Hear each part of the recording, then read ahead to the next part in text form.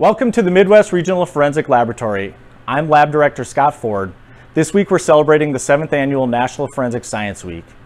In these videos, we're going to be showing you how evidence that's collected from crime scenes is processed in our nationally accredited forensic laboratory.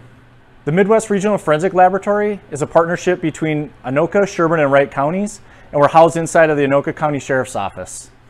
At the Midwest Regional Forensic Laboratory, we have three main areas of testing: biology, drug chemistry, and latent prints. And during this week, we're going to have videos that will have demonstrations of how evidence is handled and processed in all of those different areas of processing. So welcome to the Midwest Regional Forensic Laboratory. As authorities work hard to get illegal drugs off the streets in our communities, the drug chemistry section of the Midwest Regional Forensic Laboratory has seen an increase in requests for service from 2018 to 2019.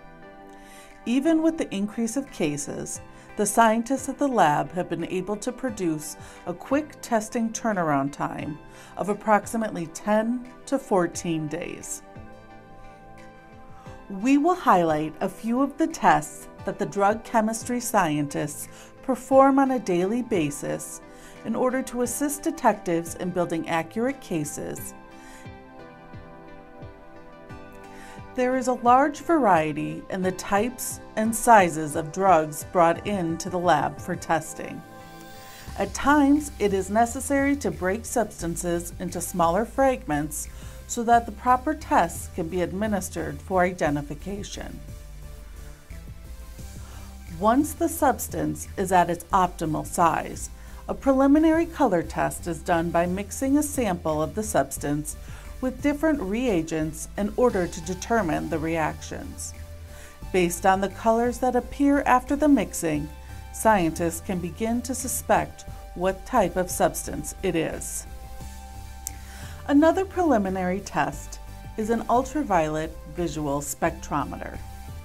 UV light will pass through the substance and measure how it absorbs light at different wavelengths. Data from this test can then be compared to data from confirmed substances to obtain a preliminary result. One of the identification confirmatory tests that can be done is on the Foyer Transform Infrared Spectrometer. This device will shoot a laser through the substance and then measure the amount of light absorbed by the sample.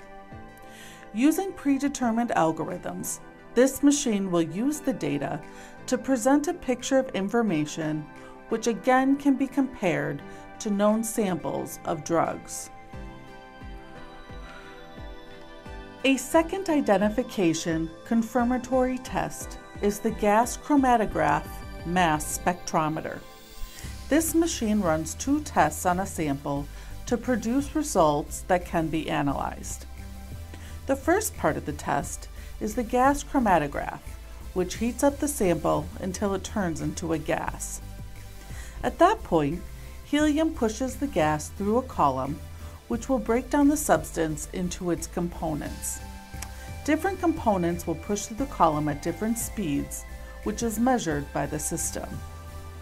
Once the sample has gone through the column, it then goes into the mass spectrometer, which further breaks down the components into the ions present.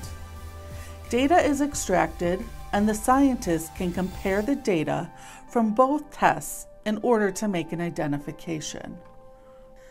While this is not a complete presentation of all of the tests offered by the drug chemistry section, we hope it provides a better understanding of the important work that these scientists do every day.